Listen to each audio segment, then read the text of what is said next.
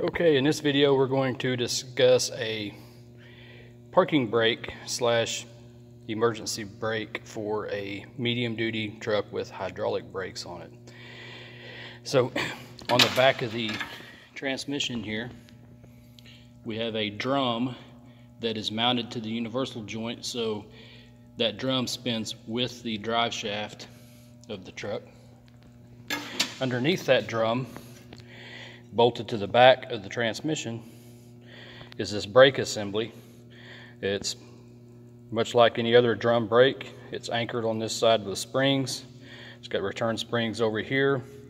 Inside this mechanism would be a fork that engages into those two slots, and as it rotates, it expands those shoes out and contacts that drum. The actuation is done by a cable and a lever. So here you have the lever coming off. Got a bracket here with a cable. Notice there's an adjustment here to adjust the length of the cable to make it work proper.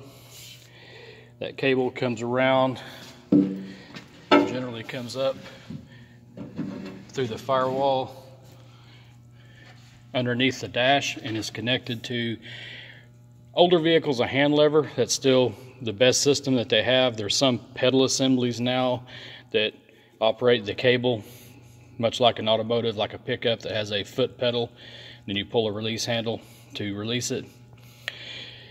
This is probably the best style that they had. There's some that incorporate a hydraulic mechanism into the actuator, so there's different styles, but this is what we're going to be dealing with today here. So this is a hand lever that just comes up under the dash here next to the steering wheel. When it's up like this, the brake is on. When I push it down, the brake is released.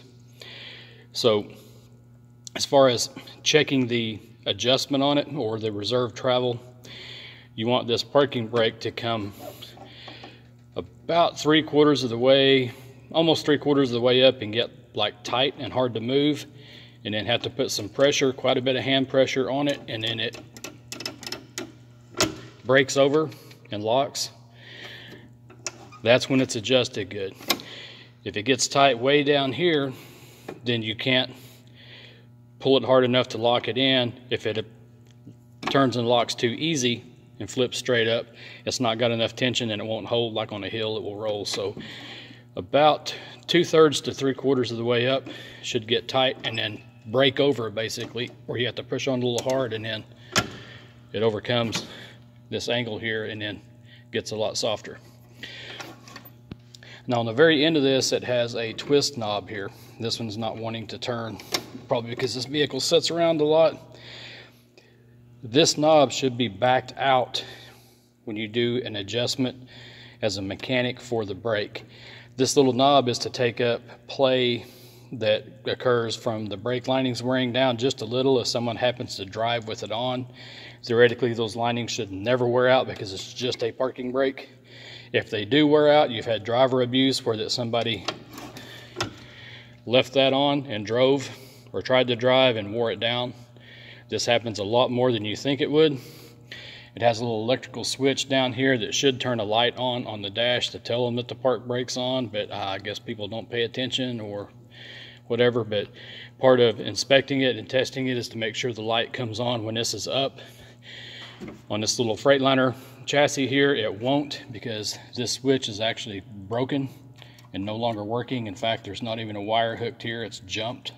So anyway, it's got a defective switch, so the brake warning lamp doesn't come on to tell you that the park brake's on.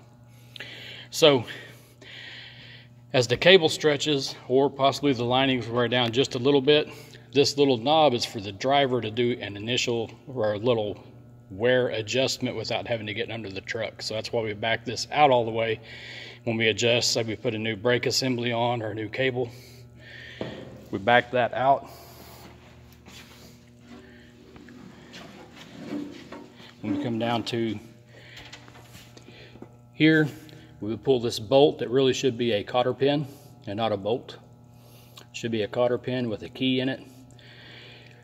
It's got a lock nut here. We would take this out and adjust this yoke on these threads with the lock nut loosened off until we get the adjustment right, and then we hold it and lock the lock nut down. The other inspection of this is for contamination on the linings. If you get under the vehicle, we don't have enough light, but I can feel the linings right here so you can see them from underneath. You can see this lining material.